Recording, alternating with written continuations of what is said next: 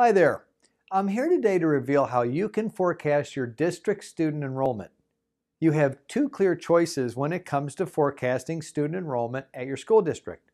Number one, you can do something. You can complete a very expensive consultant-completed enrollment projection study. Or number two, you can do nothing. And maybe you're thinking, my enrollment is going to be what my enrollment's going to be. Well, that is until your school board, your community, your budget, or your facilities committee need enrollment answers. Then what do? You go out and you hire a consultant to complete that $10,000 enrollment projection study. An enrollment projection study is good to help move the decision along with your board and community. I get it. We've helped convince boards to reduce expenses and add new facilities because of their future student enrollment trends. This fall, you will count your by-grade student enrollment. You and I both know that the student count will be different than last year's count. Your enrollment is not static and it's dynamic. Your by-grade enrollment changes every year and you need to adjust your student enrollment projections in real time. That is, without the cost of a consultant completing an enrollment projection study. Would you start to build a house without a clear architectural picture of what you wanted it to look like? No, you would not.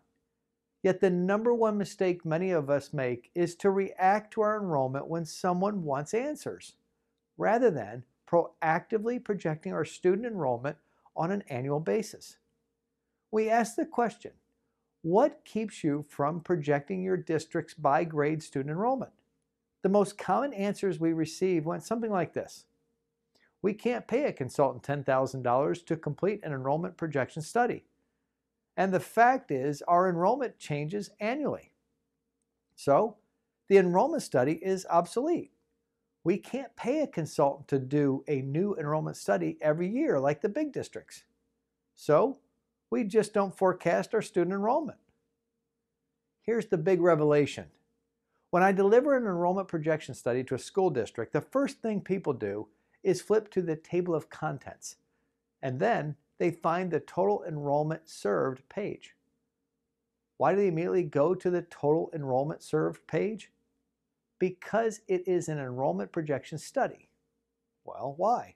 Because the enrollment numbers are going to change when they take their fall enrollment count, and the projection will need to be completed again. So whatever you do about forecasting your student enrollment, please avoid these three things. First, avoid doing nothing. The trap of I can't forecast our student enrollment.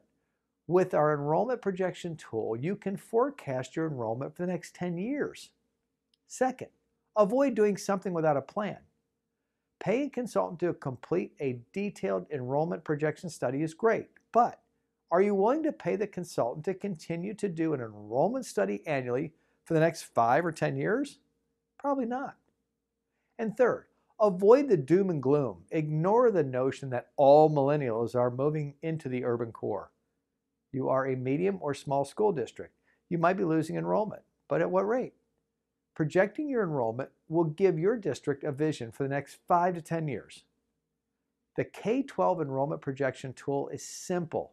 You simply insert your resident student enrollment, insert your resident students who leave, and insert your non-resident students who enter the district. The projection tool runs all the cohort migration calculations for you, and immediately you have a 10-year enrollment projection.